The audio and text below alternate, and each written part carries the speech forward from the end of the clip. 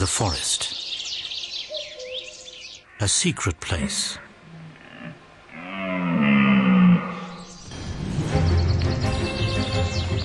Whose inhabitants live clandestine lives.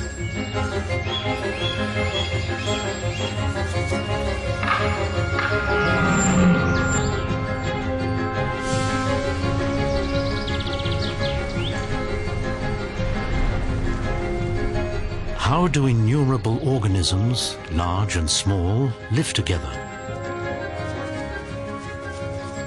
Is everything really as it seems?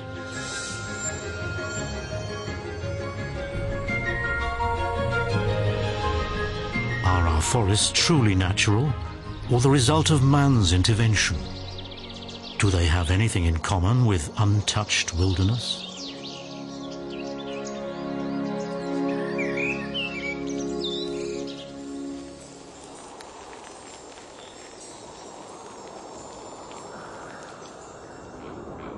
February. Ice and snow have transformed the trees into bizarre shapes.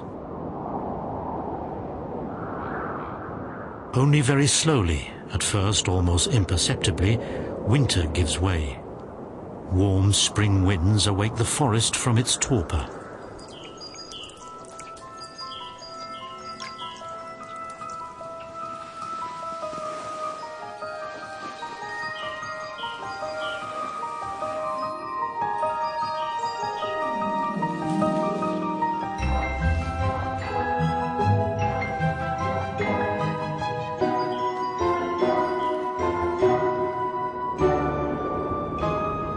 No more snow from heavy skies, but life-giving rain.